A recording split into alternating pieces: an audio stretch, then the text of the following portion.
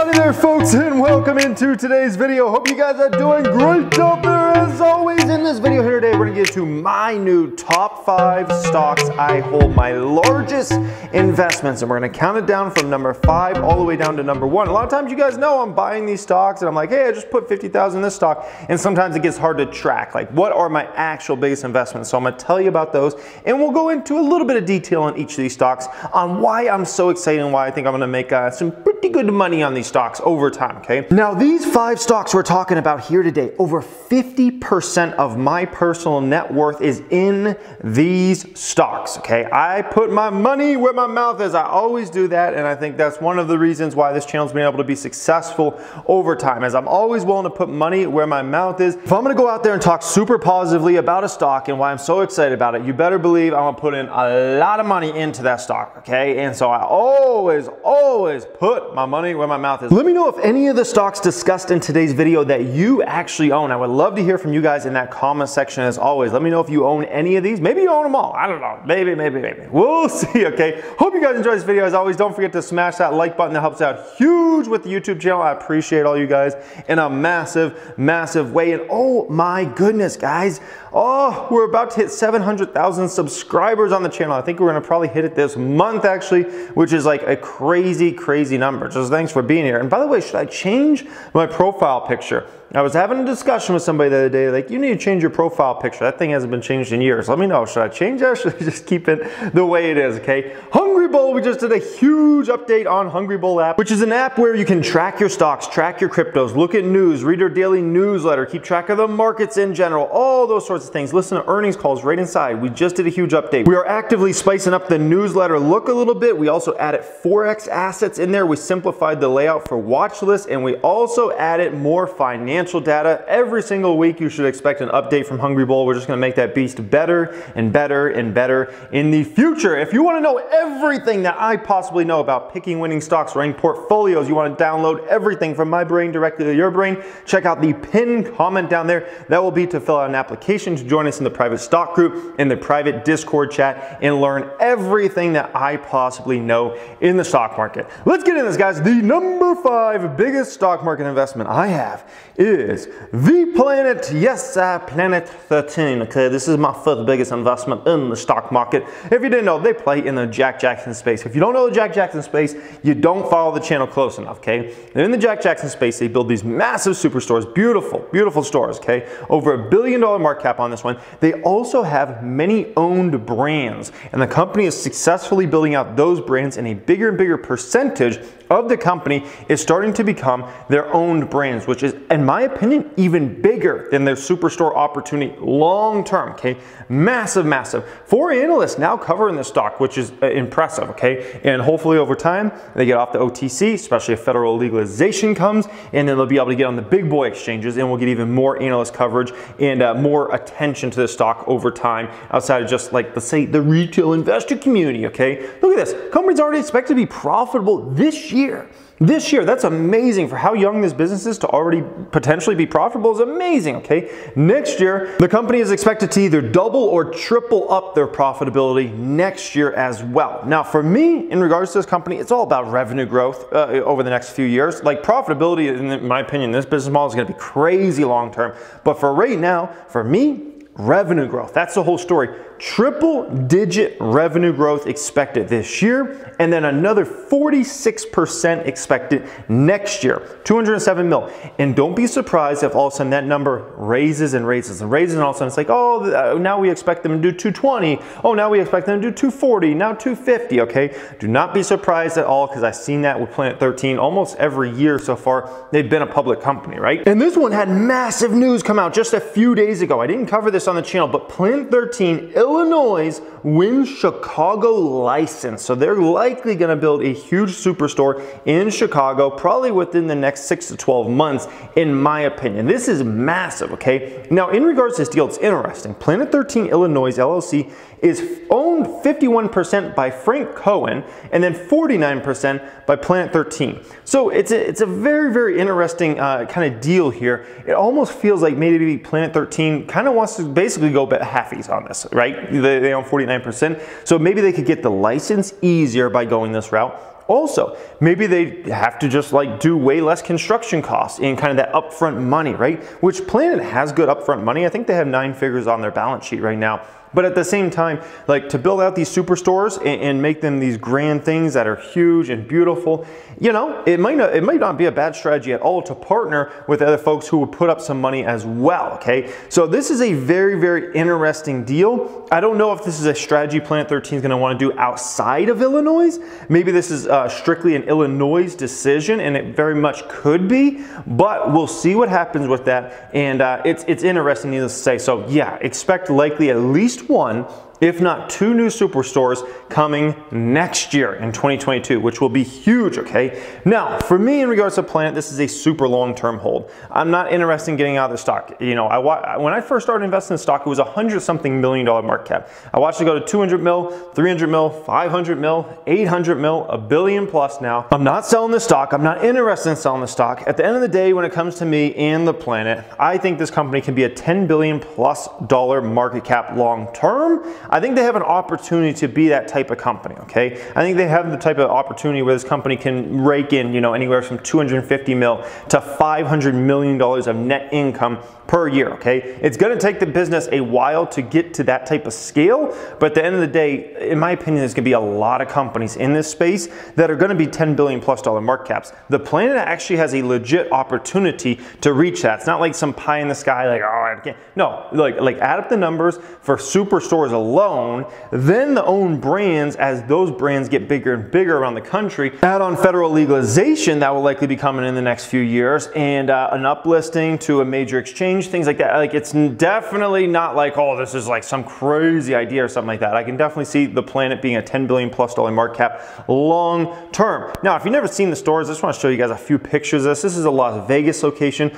Unbelievable. And they're actually going to be opening a consumption lounge as well at that property, likely within the next 6 months. That's going to be extremely interesting to see how that does, where you can actually consume the product. Because right now, if you didn't know, by the way, this is another picture of the Planet location in Las Vegas. If you didn't know, you can't actually, you know, although you can go buy the product at Planet, you can't actually legally use it at any of the resort properties on the Strip. It's so strange, okay? You're supposed to be on private property to actually consume the product. So now folks will actually be able to consume the product legally at the Planet as well. So that just opens up this other huge long-term opportunity and more revenue driver for Planet long-term overall. Here's another picture of the facility, and this is a brand new Orange County facility that opened, and they're going to expand that over time as well. And that is just, I mean, look at that place. It's absolutely beautiful, and we have boots on the grounds there, okay? We have boots on the grounds that track how many cars are going in and out of that place, how many cars are parking at the place, things like that. And from my understanding, the business is building.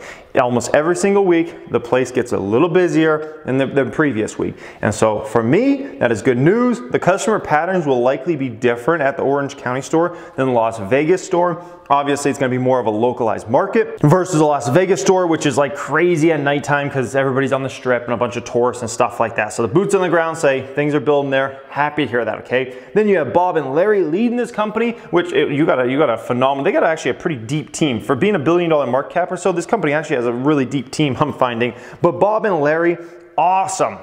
Like, you know, I can't think of 2 guys I would rather have lead a business like this than these 2 gentlemen. They are just, yeah, they're pretty dang good, okay? That's all I'll say about that. Can't wait until the next quarter's earnings conference call. I am like looking so forward to that because we're going to hear a lot about the Planet 13 Orange County store. How to think about that in terms of the short-term and the long-term impact of the Orange County store. Also, we're going to likely hear about the owned brands in California and how does Planet 13's own brands expand into California over time. Obviously, California itself is a crazy large opportunity, so I can't wait for that. And then we're going to get some more details around the Chicago location, any details around that, as well as maybe a future location in 2022 as well. So I'm like, this is a, you know, if we're thinking about like the next conference call that I'm looking the most forward to, outside of maybe the chef, it is the Planet, okay? There's gonna be so much there, okay? Alrighty guys, the fourth biggest investment I have up here is Tesla, my Tesla, yes, oh, Tesla. There you are, $714 a share here today. Market cap of about $692 billion, roughly, for Tesla, my Tesla. Now, this should be my #1 biggest, largest investment, but I went 2 week sauce when I was buying this a couple years ago. Just went 2 week sauce, but it is what it is. Can't rewind time, okay? Look at the numbers here, okay? First off, remember, this company was losing money hand over fist a couple years ago, right? The short sellers said this company is going to go bankrupt, they're going to zero, they're donezo, okay? That's what we heard all the time a couple years ago. It was drama, drama, drama. Look at how profitable this business model. Already this year, expected to do 448. Keep in mind, they could potentially beat that. If you look at the past beat, it was insane, right? Next year, expect to do 618, which would be very nice growth. Don't be surprised if they beat that number huge as well next year. Okay, keep in mind, they're going to likely sell some high-end cyber trucks next year, which could end up being very, very profitable. Obviously, as you ramp, that kind of hurts profitability, but then you're talking about, usually what Tesla does, they sell the most expensive models first, which usually give you the best opportunity for profits, right? And then obviously the Model X and S refresh are hitting a little bit this year, but they'll hit even more next year. And then the company just continues to make progress in terms of bringing down cost of Model 3 and Model Y. So, you kind of add up all these things. Don't be surprised if Tesla comes in with a huge beat on EPS next year. Now, in terms of revenue estimates for this company, expect to do just under $50 billion of revenue this year, which would be almost 55% revenue growth for current year. Next year, expect to have another 34% revenue growth to do over $65 billion of revenue. This company continues to scale fast and fast and fast, okay? And keep in mind, scale starts working with Tesla more and more. More cars out there, more folks, keep in mind, guys, the high majority of Tesla owners are very, very happy with their vehicles, and they tell everybody in sight about how happy they are about the Tesla, okay? And show off all its cool features and things like that. So as more and more Teslas get on the road, the word of mouth spreads more and more and more. And on top of that, they're in a manufacturing business, which essentially makes this company more and more profitable as they build bigger and bigger, okay? So all these things start looking very good, as well as a Germany Gigafactory. Look at that, okay? How good is that looking? Oh my gosh, okay? Yeah, it hasn't gone up as fast as a China Gigafactory, but everything's going to move a little faster in China. But the Germany Gigafactory is looking beautiful. That's going to be huge for this company over the coming years. And then look at this. This is an Austin Gigafactory here. Look at this. You go back to October, it was basically just, clearing land process. And here today, you look at that Gigafactory and look at that baby. That looks like honestly, it looks like it's a few months away from being, some production there. Let's just put it that way. A few months away from looking like pretty much done. So I'm thrilled, okay? The Germany Gigafactory, the Austin Gigafactory are gonna be huge for this company over future years. And keep in mind, guys, they're gonna keep building Gigafactories. There's gonna be more and more coming over time, but if I'm thinking over the next 3 to 5 years, I'm telling you the Austin Gigafactory and that Germany Gigafactory, massive for this company, all right? Now, in regards to me, I love Tesla for the long term. I'm a happy holder of this stock. In 2019, I talked about the stock all the time. I would do dedicated videos to it, sometimes several times a week. And then 2020, I started talking about it much less. And 2021, I hardly talk about Tesla. I might do one dedicated Tesla video a month. Sometimes I might even go over a month without making a Tesla dedicated video now, okay? So I'm hardly talking about it compared to a couple years ago. I talk about it all the time.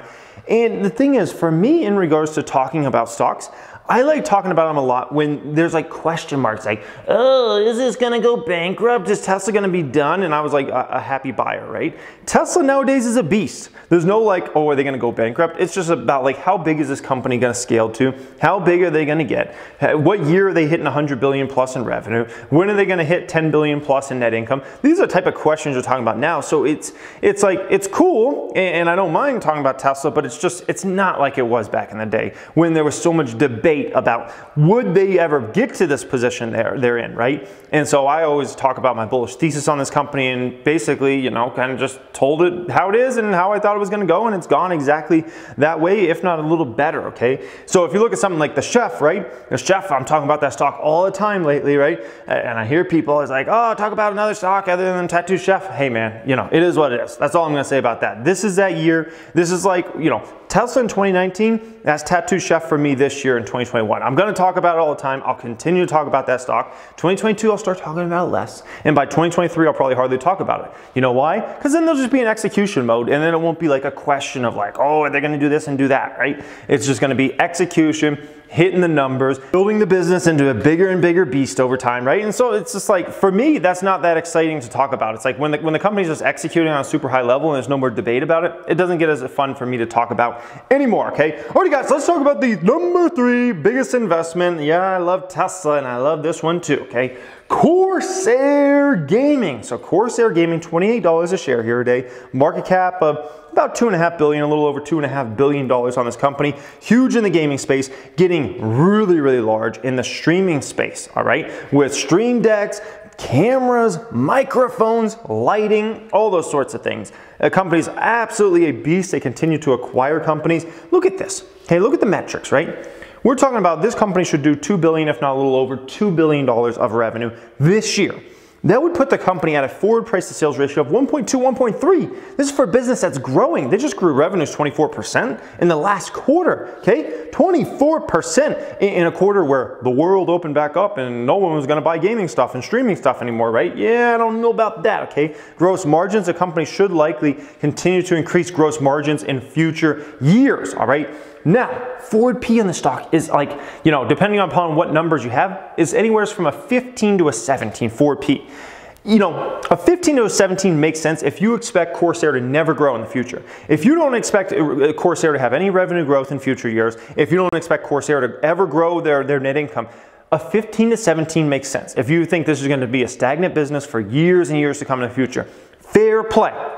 But that's not the reality. Corsair Gaming should grow revenues between 5% and 20% per year, every year, for years and years to go in the future. 5% would be a bad year for the company, 20% would be a great year. To be at a 15 to 17 forward P just doesn't make sense at all for this stock, okay? It needs to, you know, this stock could easily get twice its valuation tomorrow, essentially. Now, in their latest conference call, they talked about a lot, okay? I thought it was a great conference call, and if you haven't got a chance to listen to it, definitely listen to it. And by the way, if you got the Hungry Bull app, you can listen to it right inside the app. You don't even have to dig into all the information and try to find it on the investor relations page and all that stuff and enter in a bunch of info, okay? It's literally right inside the app, okay? They mentioned that transportation cost is not a great thing for the company right now. They talked about that several different times. The management team talked about that several different times on the earnings conference call, okay? So transportation cost is eating into the profitability of the business model in the short term. But keep in mind, that's a headwind now, and then it will move to a tailwind, okay?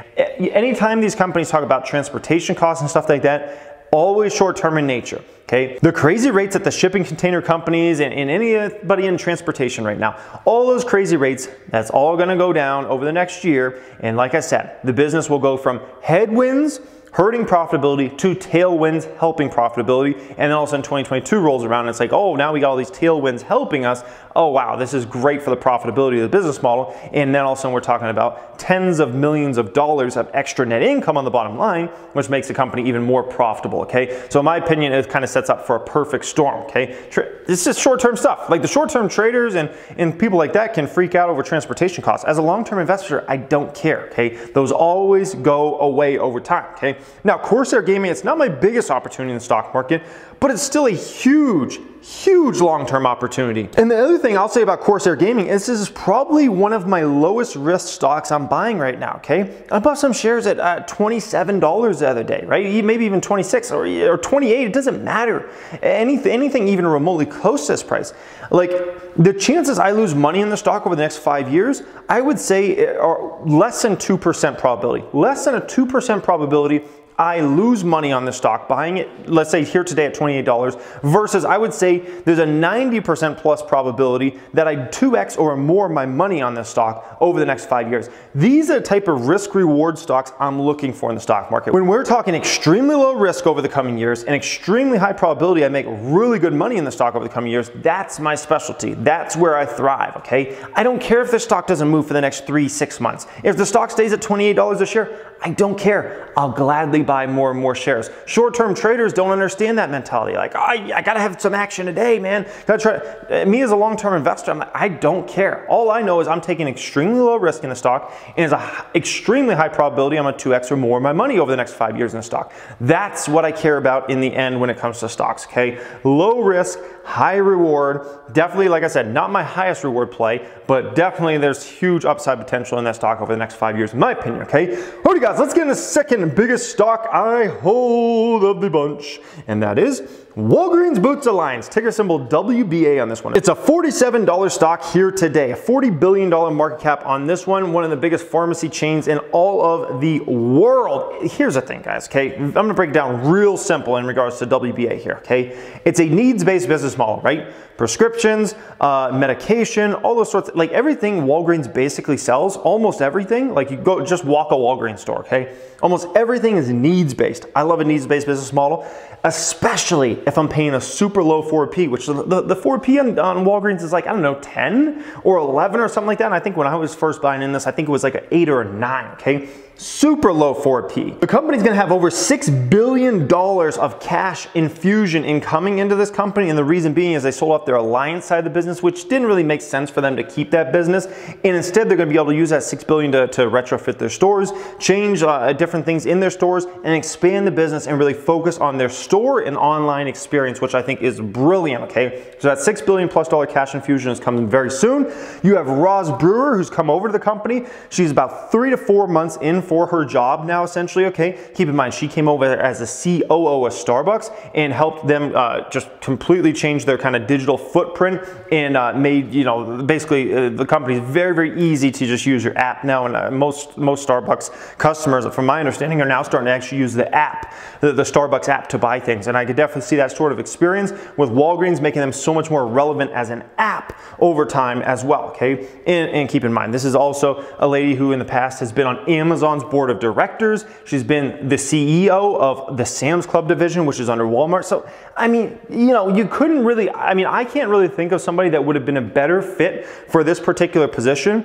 And, you know, building this business model, Walgreens, back up over the next 5-10 years, I can't think of somebody better than her. And here's the last thing. She's in the prime of her career right now. Like, you know, you look at her age, like that's exactly where you want to be with somebody, you know, coming into a company with a ton of experience, a ton of knowledge, a ton of connections to anybody who's anybody in the business space.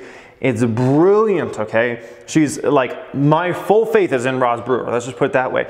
And then you have the shots, right? The Rona shots are like a huge booster shot to the business model overall, right? It's made Walgreens exponentially more relevant, basically just in the past 6 months than it was 6 months prior to that, right? Which is honestly a really good thing as well.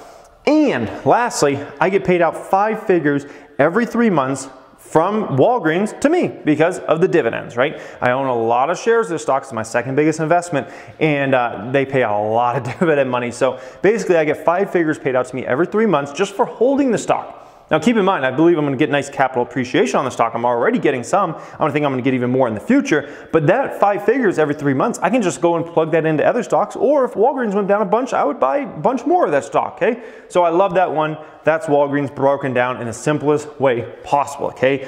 Let's get into the last one, the number one, the biggest investment of all investments. By the way, look at that. Oh man, they just put it together. I finally have a bed to sleep in. Look at that. After 2 months, it's finally happened. A bed is here. And let's hope this stock helps me buy some more beds in the future. And that is The Chef, Tattooed Chef. It is my biggest investment, $21 stock here today. A little over a $1.5 billion market cap. I think a lot of you guys knew this was now my biggest investment in my portfolio. I'm not gonna spend a bunch of time talking about Tattooed Chef. If you want to hear about Tattooed Chef, check out the video I just released 17 hours ago on the main channel here, okay? 14-minute video. It goes into essentially the earnings, what I think is about to happen with the stock price in regards to these earnings, if I think they're gonna miss numbers, make numbers, things like that, because literally we're just you know, a couple days away from the company actually reporting their next quarter's earnings, okay? And that's gonna talk about Tattooed Chef in that video, so enjoy that, okay? Hope you enjoyed today's video. As always, guys, I appreciate you being here so much, as always. And much love to you guys, as always, okay? If you're looking looking to download everything I possibly know about stock market investing, picking stocks, running portfolios, building up wealth, things like that, if you want to download all that to your brain from my brain, check out the pinned comment down there and apply for the private stock group and the private Discord chat. Thank you for watching and have a great day.